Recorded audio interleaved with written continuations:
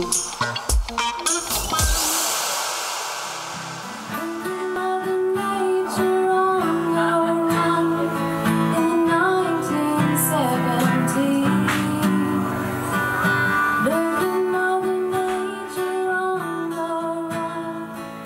write more folk ballads, kind of, yeah. A lot of influence from Neil Young and his sort of storytelling.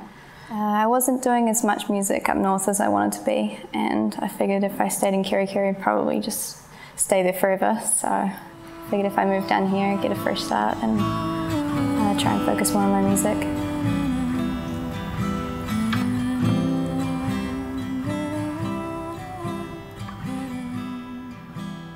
Yeah, I just wanted to continue on that singer-songwriter path. It's just what I've been wanting to do since I was little, so here I am. Just praying and shook my hand and know what's all said. Take a load of candy, take a load for free, take a load of candy.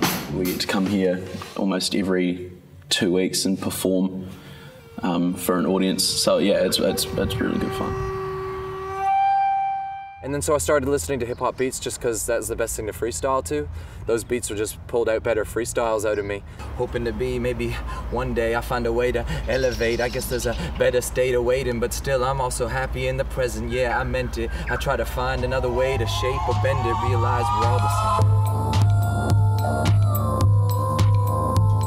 And now these days, over the past 5 years or so, I've gotten into rap and electronic music and stuff as well, so I've been kind of blending all of those different pieces together to create something that's sort of, I guess, a bit unique in me.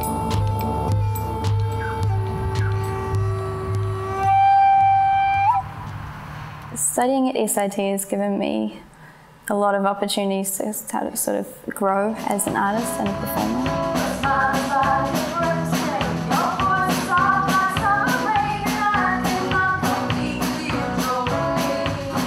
It's a really good balance between the practical and theoretical, because it's not too much of just one thing. Doing that part of it helps you understand like where the music comes from and the roots of it. We've got some of the best gear you could probably find in New Zealand.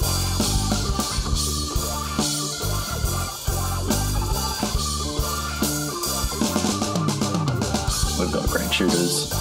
We all are there for a reason and all for the same reason. It's just to play music and fall in love with music, and it's really good. You make some great friends doing this course. So in third year we do a tour, which is like a series of gigs. Being able to travel with other musicians and find out like sort of how it all works when you are on tour should be a really good learning experience. And another thing we get to do is put on our own concert. So we get to organise it and make sure we've got all the music and other musicians, and yeah, it should be really good. I was waiting for an external force to make things happen for me. And through the course, it gave me the tools to realize that by looking at it more like a business and looking at where you can go with it into the future, has just given me a whole lot of options for that. I think just being able to connect with other musicians has been the best thing for me, and just being able to grow as an artist. Yeah, I just want to perform for people and make people happy and have a good time and everything. So it's awesome. It's so much fun. You meet great people, and you get to experience what it's like to be in front of a live audience. It's good fun.